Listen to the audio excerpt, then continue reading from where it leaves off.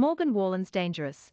The double album tops year-end Billboard 200. Has topped the year-end 200 albums chart. The album debuted at #1 on the weekly 200 chart, dated January 23, within a few days of its release. It reigned atop the chart for 10 weeks, the most weeks at #1 after spent 13 weeks on top in 2016. The second studio album by the country music star cemented its place in the weekly top 10 on the 200 during the 2021 chart year, spending a total of 43 weeks. No album spent more time in the top 10 during the 2021 chart year than. It is only the fourth country album to earn a UN topper on the 200 albums chart. Debut album is ranked second in the chart, followed by Drake's The S&S round out the top 10. For comments and feedback, contact editorial@artnews.com. Biotech stocks facing FDA decision in November 2021.